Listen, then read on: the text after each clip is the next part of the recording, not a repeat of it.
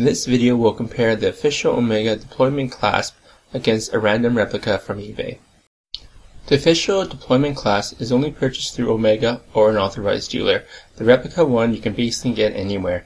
You can find a ton on eBay and Amazon. The packaging for both clasps is basically the same. They both come in a plastic bag with protective covering over the stainless steel, and both come with a spring bar. So here they are outside of the packaging. The obvious difference you can see is the replica one doesn't have the Omega symbol, though if you really wanted the symbol, there are plenty of replicas out there that have it.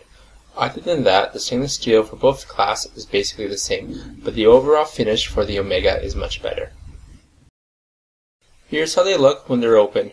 Visually they look similar, but when you press the close and open button, you notice a huge difference. The Omega one has a nice solid feel. The replica one is kinda sticky and just doesn't feel good. Here we see the major difference. The Omega clasp closes nice and flush against the band. The replica leaves a huge gap which looks awful. Not only does it leave a huge gap, but it doesn't close all the way down.